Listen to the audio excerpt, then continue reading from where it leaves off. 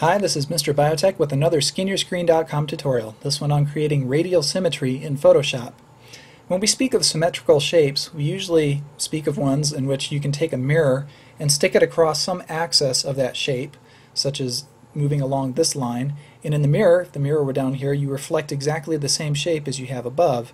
Now, a star is a great example of that kind of symmetry, but it's also an example of what we would call radial symmetry. If you imagine a center point here, and each spike being the same shape that is repeated around that point, this time along 45-degree angles to yield 8 spikes radiating from the center point.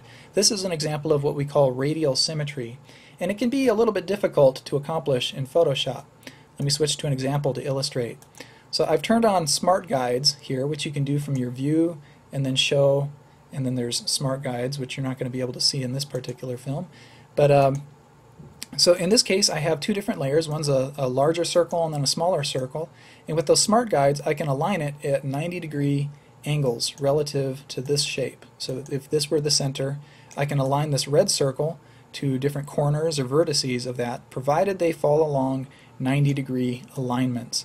Now that can be decent, I guess, but if we want to do something really weird like threefold symmetry, we've got a little bit of a difficulty. If we start using very irregular shapes and want to rotate them around the center here, that can also be difficult if we want to make each angle precise. Here's an example of something that I made a long time ago that has some radial symmetry to it, and you can see why this might be difficult. So we have these very irregular, sharp-bladed wing-like structures, and these ones over here are basically the same as these guys, except they've been rotated around 180 degrees from a center point here.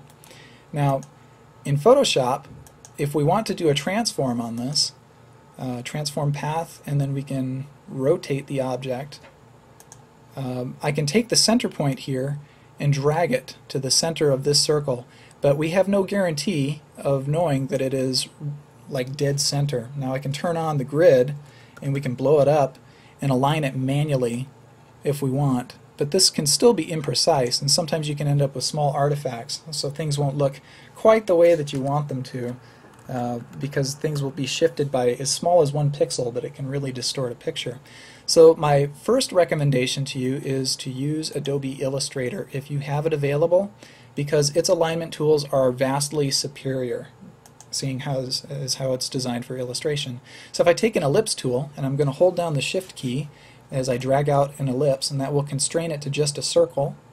If I don't hold down Shift, then I can do ellipses of all different sizes, but I want a circle, and I'm going to move it. You can see that as I start to move it, there are these little cyan lines that appear, and these lines indicate movement away from the origin of the shape where it used to be previously.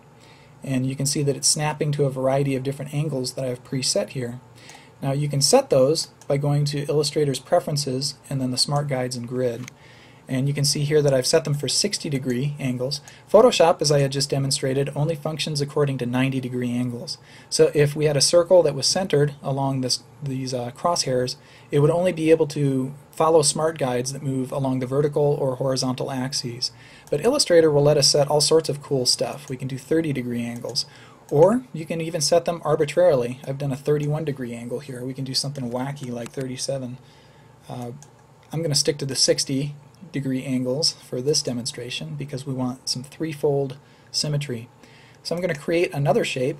We'll make another perfect circle, again by holding down the Shift key as I drag that out. And as I move this around relative to its origin, you can see that it can align to the center of the larger circle, or I can click it so that center point aligns on the circumference of it. I find it easier in Illustrator if I lock it to the center of the shape first. So this little circle is laying right on the center point for this larger one. Now if I click it and drag it away, whoop, come on now, there we go. You see that blue vertical line where it's aligning, and I can click it and it'll stick right to the edge of that other circle. So I'm going to copy and paste the shape. Again, I'm going to align it to the center, and now as I move it away, we can pick, here's 150 degrees.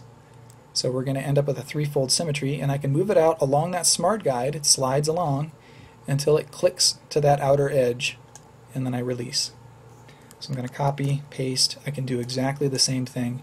So now we've just very easily created a threefold symmetry for this example in Illustrator. However, if we want to do this in Photoshop, because it snaps to 90 degrees, it gets a little tricky. If you have Illustrator, you can take this and you can export it to Photoshop. That's the best case scenario. However, you're not always going to be able to do that.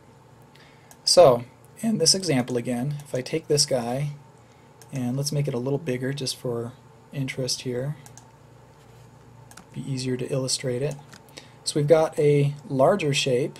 You can see that as I move it around, I can align it to that other red circle. You see the little purple lines here. I'm just going to stick it approximately in the center of the page and accept it.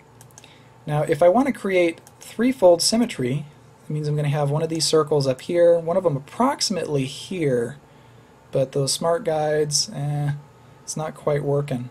Let me show you a little shortcut. So I'm going to align this to the edge, so I've got the center lines lined up.